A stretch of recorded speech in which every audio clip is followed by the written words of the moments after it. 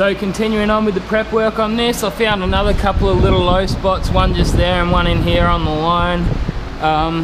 But all in all, I'm pretty happy with the progress. It's all been blocked down, and I'm ready to start getting some 320. There's just one or two little spots I've got to block over this side. I'm waiting for this filler to dry as we speak, but I'll get some 320 on the orbital sander with the soft pad on it, and I'll still be, I might even just give it all a wet check once I've got it all prepped up, get the prep sole, spray it over there, and then have a look down the side and see if I can't see any more ripples. Or it's mainly sharp dents that we're looking for, just stuff that's really going to catch the eye. It's just a street car, it's not a show car or anything. But yeah, pretty happy with the progress. So I've got half of it all sanded down with 320. This whole side, I've got come around the front down here with 320 on the orbital. Did this guard, and I did the other side of the roof. I've just got a few more of these repairs. I'll get onto them and get some primer on it first, and then I'll go around all these edges with 320 grit. Some people ask me, oh, why don't you use guide coat? Simple answer is, at the moment I have to pay for it, and it's not cheap, and look, I find it not 100% necessary. It is just a guide coat, it's not the be all and end all. Like, I can see that, I'm really not, I don't know if that's showing up on the camera, but I can see here there's some deep scratches that are 180 scratches, so I know I need to feather them out a bit more. But yeah, if you use your eyes and you got good lighting, which I do, you should be pretty fine. My business partner said to me yesterday morning, he goes, oh, because we've got this guy who's come in and done a bit of prep work with us before and a little bit of paint work. He goes, do you want him to come in? And I said, mate, he's not touching this car. I've got sort of a procedure I like to do when I'm doing these big jobs. I know just about every single imperfection in it. I know every chip that's there. I know every ripple. I know every bit that needs attention, and I'd rather do it all myself. So got this side all sanded down with the orbital. Just got to go over all the edges. I'm going to call it a day now, but first thing in the morning, go through all these edges, sand them down. Hopefully get a bit of colour on it tomorrow. That'd be great. Pretty happy with the progress, making good time, and it's coming along nice. Should look real good when it's done.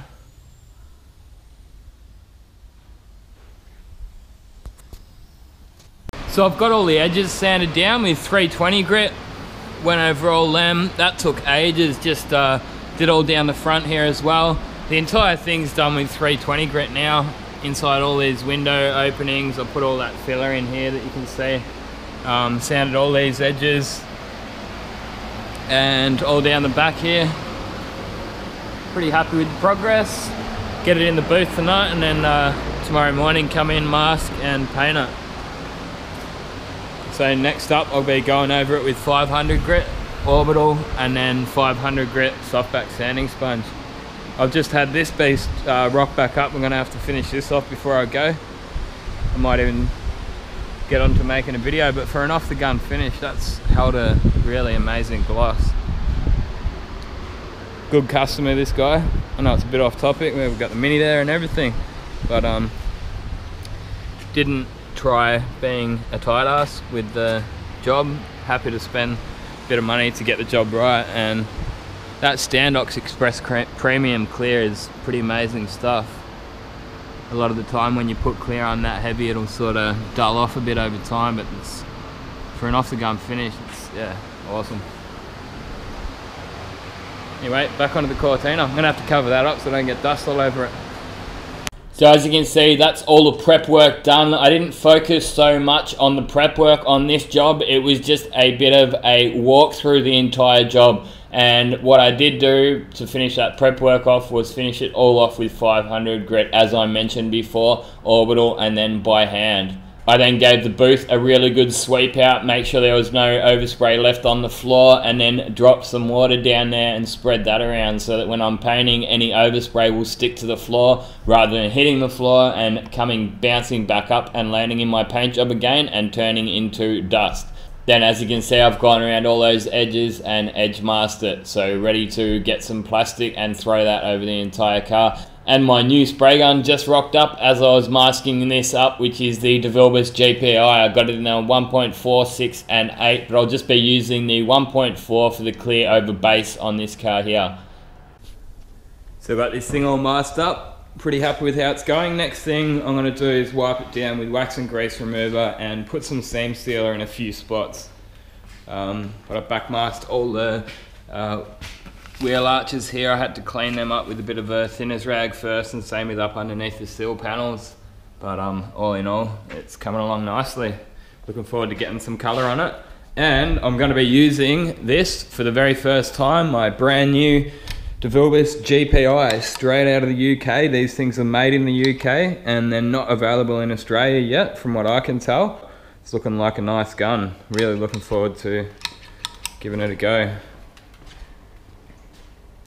I think it's going to be the big competition of their other gun, which is the FLG5. But this one comes, it comes with 1.4 standard, and you can get 1.6 and 1.8 fluid tip, which shares a fluid needle as well. So I reckon that's a real good plus for the DIY guy. So someone that just wants to buy one gun, a good quality gun that will last, but you can do it for primer and base coat and clear. You could probably even use acrylic, say with the 1.6, that might be a bit more suited to the 1.6. But yeah, just an all-in-one quality gun that's going to last a lifetime. And well, let's see how it goes. Shouldn't be talking it up too much, I've never even used it. But it doesn't come with the regulator, it doesn't come with a gun spanner or a brush, but to me that's not really a big deal. I had a regulator sitting around here. It does actually have its own regulator here, which I will just leave flat out and then adjust it from the gun regulator that I've put on. But yeah, really looking forward to it. GP1 is the air cut. So it's all been prep soled down, tack rags. I went over the entire thing twice with the tack rag. I'll probably just give it one more tack rag just to be sure that there's no dust and stuff left on it. And I went around and there's just a couple of little spots that I put some seam sealer in up here. A couple of little spots in here where the seam was, but I removed that rust and stuff. And same thing on this side. Down here there's a little bit of cracked panel or old seam sealer through there, so I redid that. But happy with how it's going, and yeah, really can't wait to start splashing some colour on. This is the colour here. It's the Concept No Mix base coat, and that's the colour code. So it's not a factory colour from Cortina, from the Ford Cortina, but we just found a colour card, which is that's the reference number, and it came up with this Fiat colour. So, and again, we'll be using the HS55E 2K clear coat. One thing that I'm not really that crash hot on with this, the hardener, it just says hardener, it doesn't say fast, medium or slow, so I got a good idea it says medium, but whatever. So I thinned that base coat down just a little bit under the recommended 1:1, and it actually still has very poor coverage. I mentioned in some previous videos when I was painting the bonnet and boot lid that if I leave a little bit of the thinners out, it's actually going to cover better because you're losing less of the body of the actual paint itself. Now it turns out I probably should have even left a little bit more out. Reason I didn't is because on a respray it's a real pain in the ass when you're going really slow, because the thicker the paint is, obviously it's going to take longer to come out of that gun. So I really didn't want to have to be going so slow. I just thought I'd put that touch more reducer in, and as you can see now it's actually coming out at a nice rate. I'm not going too slow, but the coverage is pretty poor. I did end up getting just enough coverage after 3 coats though, so I mixed up 2.5 litres to start off with, and after getting my second coat of base coat on the body here, I realised I wasn't going to quite have enough paint to finish it off. So I went back out and mixed up another 500 mils, so ended up being 3 litres all up, reducing that up to around 5.5 litres all up. So 5.5 litres mixed. And then we got that clear coat kit, which is a 7.5 litre kit, which I turned out only using half of that because it's a HS clear. You don't tend to use as much as you do with the MS clear. But hey, look at this gun. This is the DeVilbiss GPI, first time using it, and it's going really well. Oh, I believe that this gun is exactly the same as the original GTI Pro. So not the Pro Lite or the Techno Pro, the one that came before the Techno Pro Lite.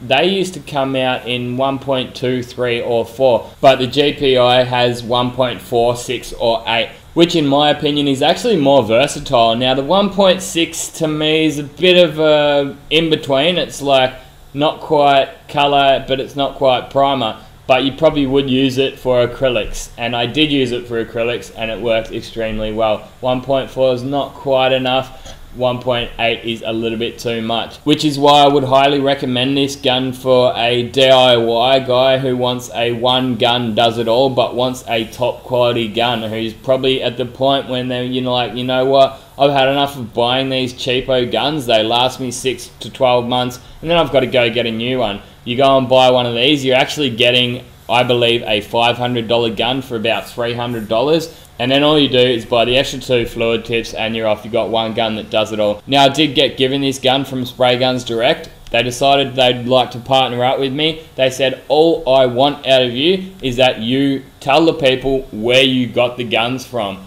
And that really put me at ease. They even said, look, they don't even need to know that you got them for free. But at the start, I didn't mention that I was getting them for free, but I'm at the point where I'm like, you know what? I've got nothing to gain by keeping anything from you guys. This is still my 100% honest opinion on this gun. If I was to have paid $300 for it, I would still speak exactly as highly of it as I do at the moment. It just got to the point where I'd started spending loads and loads of dollars on new guns for the sole purpose of reviewing. And these guys, Spray Guns Direct, gave me enough freedom that I was comfortable with taking guns off them. So they didn't want me to over advertise them. All I asked for is that I mention where I got the guns from in the video at some point. When I was actually pulling this GPI down, I had a look at one of the needles in it and it actually said DeVilbiss GTI Pro. So look, I believe it is exactly the same gun as the GTI Pro. They've just changed the color, they've made a budget version of it, and from what I hear, it was actually to rival the FLG5, which is also known as the SGK over here in Australia. You guys will probably know that I was extremely happy with that gun. That was just my workhorse. It was my base coat gun, it was my clear coat gun for inside panels, it was my direct gloss 2K color gun. And basically that gun was making too many sales.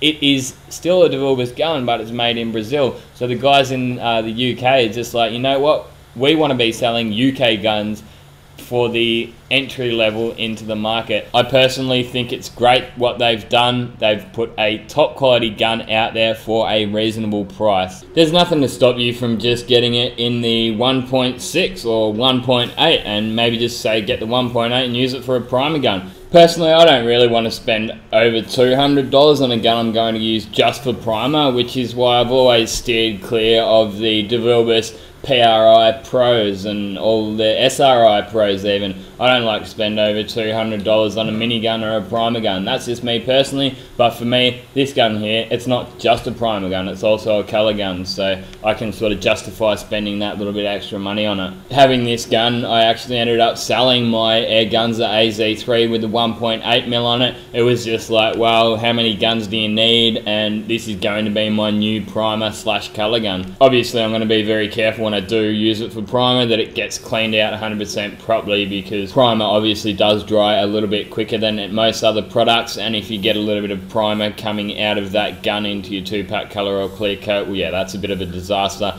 This is going to be my clear coat gun as well, just for smaller jobs and insides, but for really good jobs I still do like to run a dedicated clear gun, which is going to still be my DeVilbiss GTI Pro. Although I will be clearing this job with this gun, it's not like I'm going to be doing every single clear coat job with this gun. And as far as the air caps go on this, you can actually change any DeVilbiss GTI Pro air cap or Pro Light air cap and put it on this gun. How well it's going to spray, I really can't guarantee, because I did put the TE20 air cap off my Pro Light, and it just seemed that the fan was really small. So they do fit, but to be honest, I've got no real reason or need to go and start changing the air caps over on this gun. The air cap that it does come with, which is the GP1, which is labelled, to be honest, I reckon all they've done to save more research and development and manufacturing and engineering of a new air cap, I reckon they've just taken the T2 air cap. They may have made 1 or 2 minor adjustments to it, relabeled it, and then sold it as the GP1. So it is a conventional air cap. It's not like it's HVLP, it's not like it's LVLP either, so you'll need a reasonable compressor, but a DIY guy, I'm sure, with a half decent compressor will still be able to run it. To be honest, I'm actually still not a compressor expert. I've always worked in shops that have high powered compressors that never really struggle to keep up with a full workshop full of people and spray guns and air tools running at the same time. But ours is a 3-piston, 5 horsepower, and that runs us just fine. If I did need to go and get myself a compressor, which I may do in the not too distant future, now I'm over here in Thailand, I would just go by size and price, to be honest. Anything over $1,500 I would imagine would be good enough for a single person use, and you'd probably be looking 2.5, even maybe plus, depending on how many people you're looking at running. You know, you'd probably struggle with an $800 compressor to do a full respray, I would imagine anyway,